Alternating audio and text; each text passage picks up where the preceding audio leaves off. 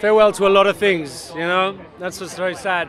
Sad but happy at the same time. It's a big achievement what we've managed to do here, and it's just when you see what they've done with the square, and you know, and how much time and effort and love and sweat and tears were put into these 3 movies.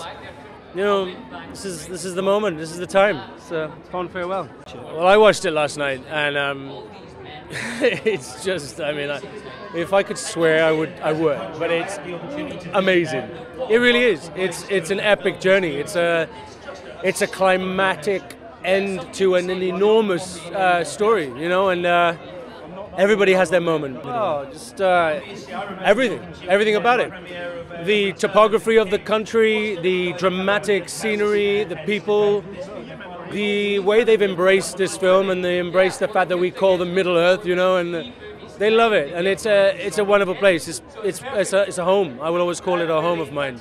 I think because his books were so captivating, you know, what age, it doesn't matter what age you are, but if you read those books, it takes you minutes to visualize the Middle Earth that he describes, you know, and it draws you in.